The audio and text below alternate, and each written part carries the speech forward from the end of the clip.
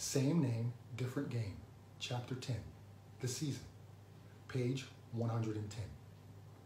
There's a common myth that all contracts are guaranteed, meaning that you will be owed your contract's full remaining balance if you're fired. That is false. If you're fired, the team and your agent will work out a deal based on your remaining contract and the possibility your agent has in finding you a contract with a new team.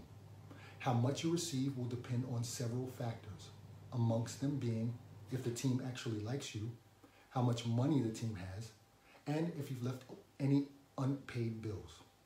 Last but not least, your agent's relationship with the club is an enormous factor that should not be undervalued. Most agents try to maintain good relationships with teams and coaches to work together with different players each season.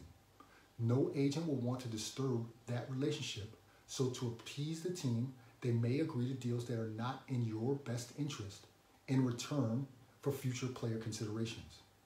If the agent thinks he can get you another job quickly, he may discuss it with the team and work out a deal for less money, hoping you will not lose any income. I learned this lesson the hard way.